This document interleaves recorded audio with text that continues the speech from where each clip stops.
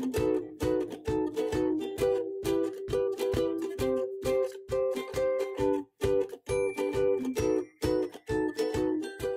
friends, it's Chari. Today I'm creating a card using the new Henry Jr.'s ABC stamp set. I am pairing the stamp set with the Henry's ABC's die set for my card today, and I really like the look when you mix these two together. They are the same font, but they're obviously different sizes. You can see I've cut the word dreams from some yellow sparkle cardstock. This is from the spring pack. And then I have a panel here cut with the largest stitched rectangle from some blue Jay cardstock. And this is where I'm going to do all my embossing of my stamping today. I'm taking the word dreams that's die cut, and I'm going to use my ruler to make sure it's nice and straight. Make sure those letters are nicely spaced. And then I'm going to use a piece of tape to pick this up. The ruler is a great tool for this because you can kind of just butt it up against the bottom of the letters and it straightens them up for you, and then you only need to do a little bit of adjusting. So I'm using a piece of washi tape to hold these letters in place, and I'll be able to move these around as one word. Now I am remaking a card that I made previously, and so you're going to get a little sneak peek here of how I figured out the placement of my letters. I like to stamp my ideas out and kind of plan them out on a piece of scrap paper. You can see there's lots of notes, and then I kind of use it as scrap for my ink, but it gives me a way to kind of practice the spacing for my letters. Now I like to start at the center, and you can see I've sort of drawn a pencil line through the center there. Now, if you stamp this out and you like the way it is, you could always just lay your stamps on the one that you stamped before. But what I'm going to do is put that W, which is in the center, and I'm just double checking that it is the center with my centering ruler. That's a good way to check if you're not sure about measurements. And I'm going to put that W right there in the middle. Then I'm going to pick it up with the door of my MISTI, and I can get rid of this scrap piece of paper because now all I have to do is take these letters, because each of them are on a rectangular base, and then I can just butt those bases right up against each other and I'll get a perfectly spaced word. Now, I do like to test mine to make sure it looks right before I stamp it on my final project. So I have another piece of scrap paper here, and I'm just going to stamp this to make sure it's all nicely spaced and straight. And that looks good to me. So I've just removed that paper and put my piece of blue Jay cardstock in. I've already prepped it with an anti-static powder tool, and I stamped those letters down in some clear embossing ink. And I'm going to be embossing all of these lines with the stamps in some white embossing powder. Now I'm going to go ahead and use my heat tool to melt this one so that I don't accidentally bump it and bump off any of that powder. So I'm just heating it up from the back side and then from the front till that powder melts and I get that bright white sentiment. Now I can put this back in my MISTI. I can pull out that word dreams again and see how it's spaced underneath it. And then this will allow me to lay out the next two lines below. Now for the next line, the center is kind of in between the two words because I have two words that are both 4 letters long. So I'm just kind of laying that last letter for the word they and the first letter for the word no, centering it up with my W up above. And then I'm going to do the same thing and pick those up with the door of my MISTI and then finish laying out the rest of those two words. Now this ABC set has a lot of repeats of letters, so I have plenty of stamps to lay out the bottom line as well. I did have to reuse my W, so you saw that I moved it from the word no to the word way, and I'll just stamp the W twice.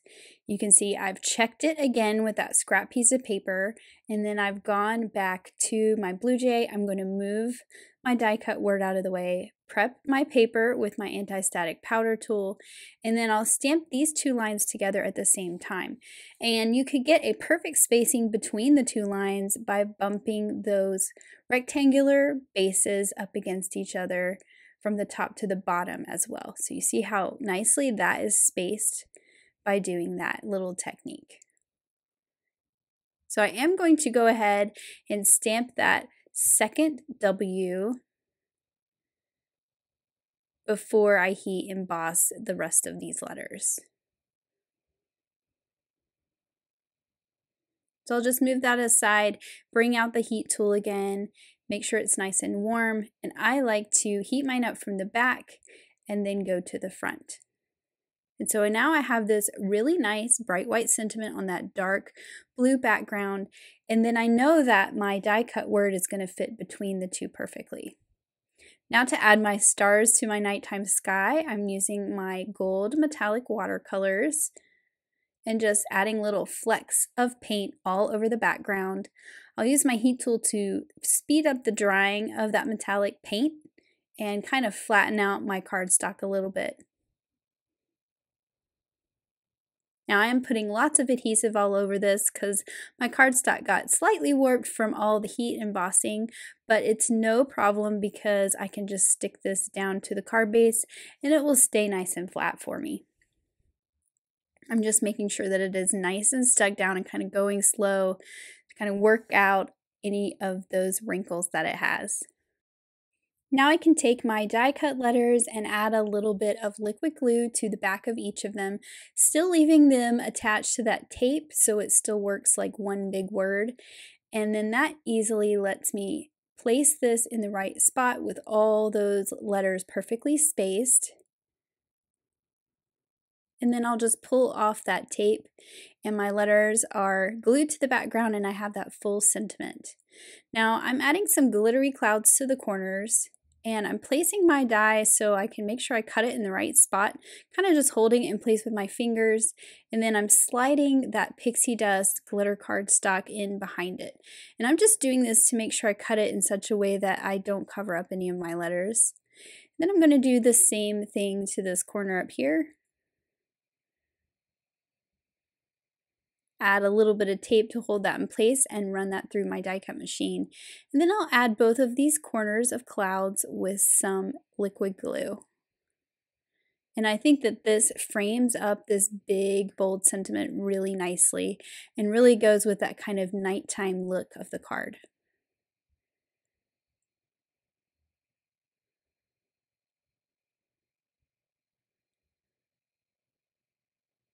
Now for the images in my card, I used the small hot air balloon from the Fly High stamp set.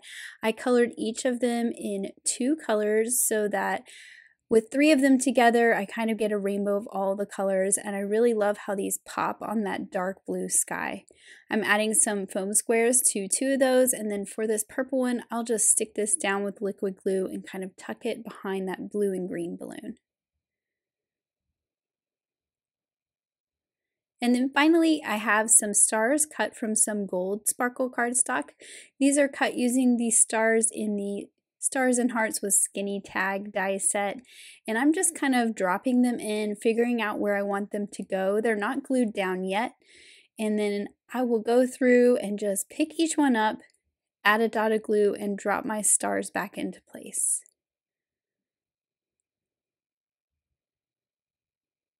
And then of course I'm going to add some stardust to the tops of my hot air balloons to complete this nighttime scene. And here is my finished card. I love that sentiment. Follow your dreams. They know the way. And I just love this new ABC set. I think it is so much fun. Now let's take a look at some cards from the design team. I just love Audrey's underwater scene that is all at the bottom of the card with that white space at the top. I think it is a really cool look. And I love Elena's pairing of the custom sentiment with the Berry Rainy Day Bears. It is so much fun. Elise made a really cute baby set mixing the ABC set with sentiments from the Elephant Parade set. And then Maureen made this really cool slimline card, customizing her sentiment by mixing these stamps and dies as well. Megan made a super cute card. I love how she mixed all the different fonts for her sentiment, and I love that basket full of carrots. And then Grace used the Spanish add-on for Henry Jr.'s ABCs to create some really fun cards. Kara also used that Spanish add-on to create a really fun birthday card, and I love those bold, bright colors. Callie's baby card is so sweet. I love the way she colored her elephants, and I love that inked background as well.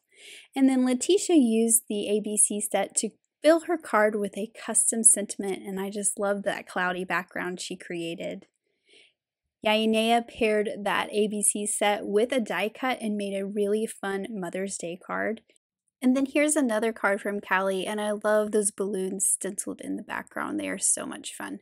And then here's another look at the card I created today, mixing the Henry Jr.'s ABCs with Henry's ABCs dies. Thanks so much for watching. Have an amazing day. Bye.